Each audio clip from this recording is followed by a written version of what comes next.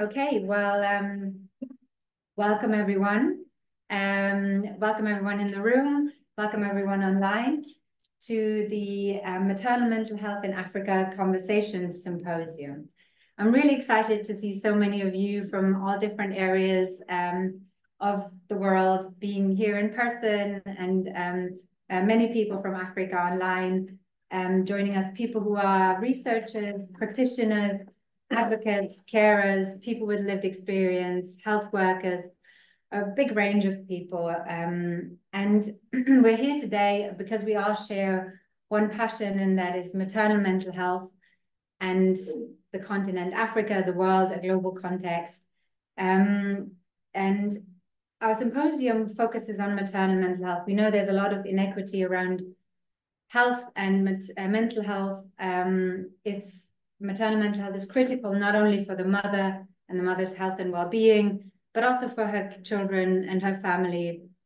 And we have this commitment, or we share a deep commitment of improving maternal mental health, across the continent in Africa, but many of us also globally. We know that mothers are facing mental health challenges, and many of us are working on interventions or on developing or helping and supporting people with mental health problems, women with mental health problems. We're here and because we want to change things, we want to move things that we're doing and to share these experiences, share the knowledge, and share what is being done, particularly across the continent in Africa. Africa is very special. It has a vibrant and diverse community. It has different countries, different cultures, and really unites a very diverse context. But it also has very specific opportunities and challenges when it comes to maternal mental health. A lot of contexts or countries face limitations in terms of resources and complex social determinants that we're facing and that affect maternal mental health and well-being. And our symposium today is about conversation, about talking about these things, about having a conversation. And we have a fantastic lineup of speakers from across Africa and from other parts of the world as well. They have expertise in research, policy, on-the-ground implementation, lived experience, and these perspectives will be crucial in shaping a future where all mothers in Africa have access to the support they need to thrive, hopefully. I'll say a bit more about the symposium in a moment, but I'd like to introduce my co-hosts first, and myself. So my name is Nicole Votruba. I'm a senior research fellow at the Nuffield Department of Women and Reproductive Health at the University of Oxford.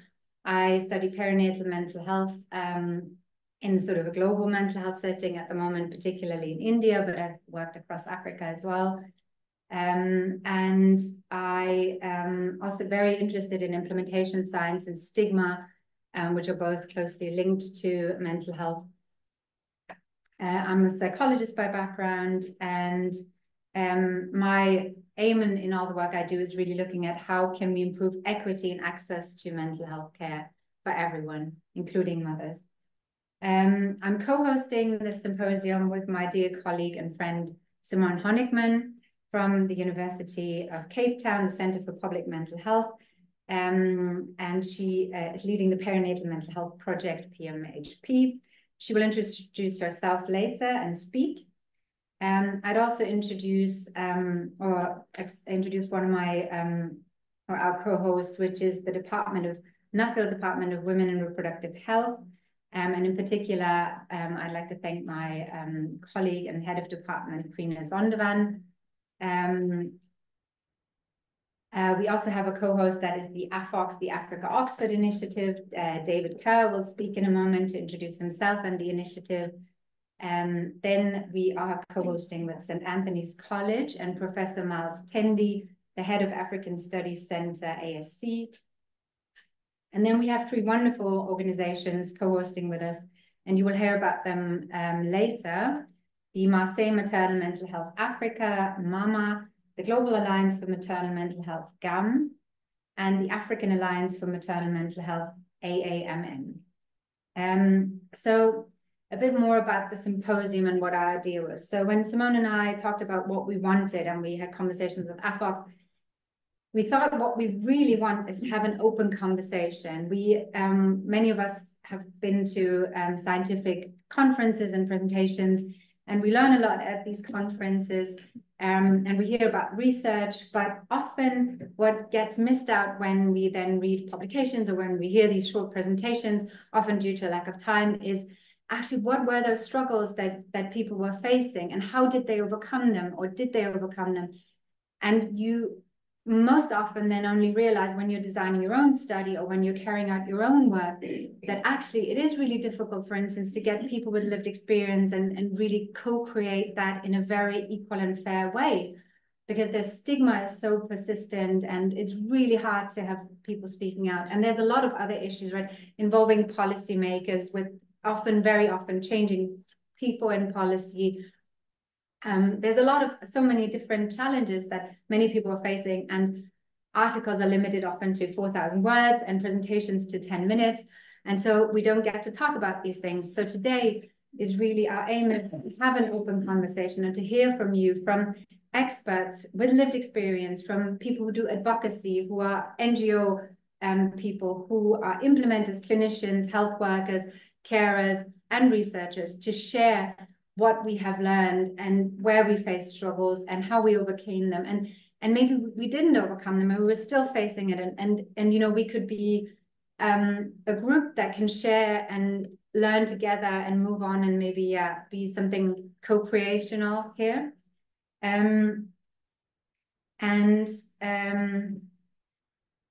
So this is sort of the aim and the vibe of it, of this conference. So please feel free to talk as openly and as freely as you want, and see this as a friendly space where you can share these experiences, where you can ask questions also, right? And we will be very happy to discuss together and think through. So I'm not sure how to move through the slides.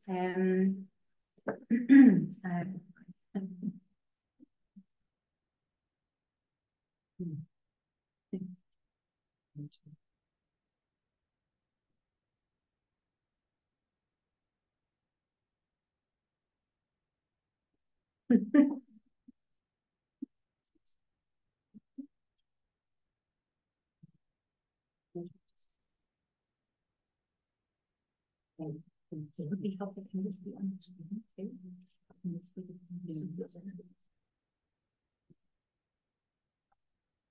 too. Okay. Well, yeah, we have as you can see, we have a tight program today.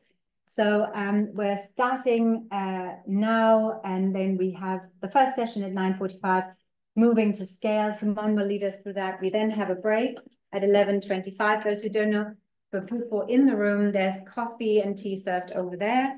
And then we have another session at 11:45 on social determinants in maternal mental health. We then have an introduction of the organizations that you're free to join at 1:15.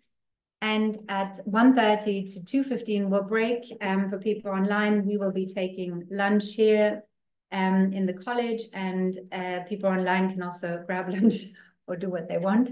And then we're back at 2:15 UK time for sustaining capacity in maternal mental health. Another break at 3:30, and a session that we've designed as a new kind of session. I'll say more about that later, where we really want to talk about the challenges in depth at 3:45, and we're wrapping up for a closure by 5 p.m. UK time. Just a few words on housekeeping. So there's no fire test scheduled, and so if there's a fire alarm in the room, please do leave the room immediately. Toilets are when you go out of the room, down the stairs left, and there's also a disability toilet, which is actually not that close, so you might want to go down or around the corner to the right. We will be recording the symposium so we can share it with people who didn't make it today, and we'll be sharing the link for everyone after this. So we, because we had a very, very big interest, so we had to change the venue, but also we had to move platforms from Teams so everyone can access this talk more easily. And we moved to Zoom. And what is happening is we're having a webinar function. So those people online will see that people who are participants and not designated to speak, they will not be able to unmute themselves and ask a question. We're sorry about this, but this is a function that the webinar holds, that participants can only be unmuted at the point when we actually have the Q&A. This is not because we want that. We would want, even when people would talk through. Please know that in the Q&A session, you can put your questions into the chat, and then we will be able to unmute you and have you explain your question and say a bit more. Please, when you do that, stay concise because of time reasons. I'm also being timed out heavily here. Also, please, for the presenters, keep to the presentation times. Please ask lots of questions.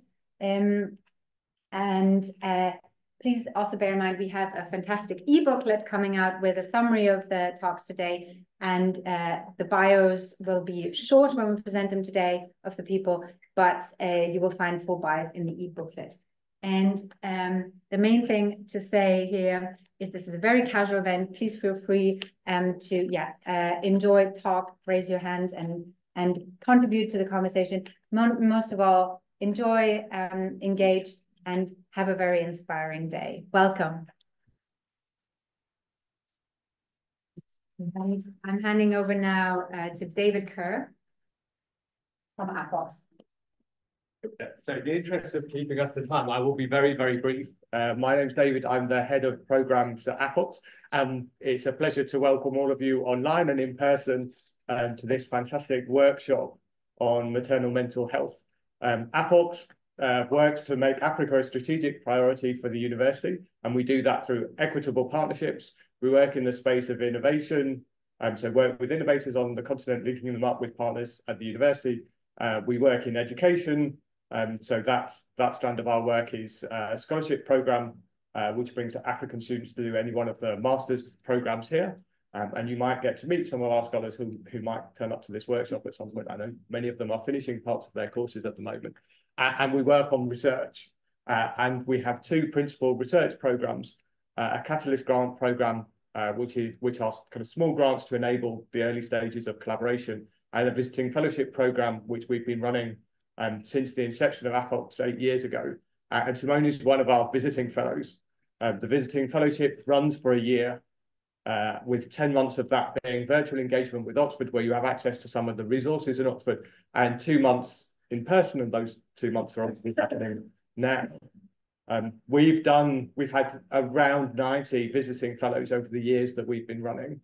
And we've been doing some evaluation with our visiting fellowship program around whether those fellows are staying in touch and continue to collaborate with colleagues that they met in Oxford. And we found that overwhelmingly they do. We found that our fellows are kind of leveraging that opportunity to apply for further funding and to co-teach modules, to co-publish, to teach things together, to develop a whole range of academic collaborations.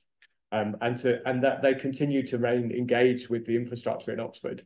I think what Simone and Nicole are doing here is a perfect example of the kinds of collaboration that we want to enable, because this is beyond the outputs of academic work. This is the work of having impact through your research, bringing together policymakers, practitioners, healthcare providers, those with lived experience in conversations, and really generating kind of impactful research, having a Pan-African conversation with people from a whole range of different sectors, shows really the value of collaboration and partnership, and it's a wonderful model, I think, for what AfOx fellows can do. And one of the other wonderful things I think about this workshop is that I know Simone and Nicole have involved other AfOx fellows who are here at the moment, so there are other ones of our AfOx fellows in the room who will be chairing sessions and contributing. So just to warmly say, this is a wonderful example. We're really delighted to be able to partner with Nicole and Simone on this workshop. I'm sure you're going to have a wonderful conversation. I know time is tight, so I won't take any more of your time. But just to say welcome, thank you very much for being here, and we look forward to the conversation today.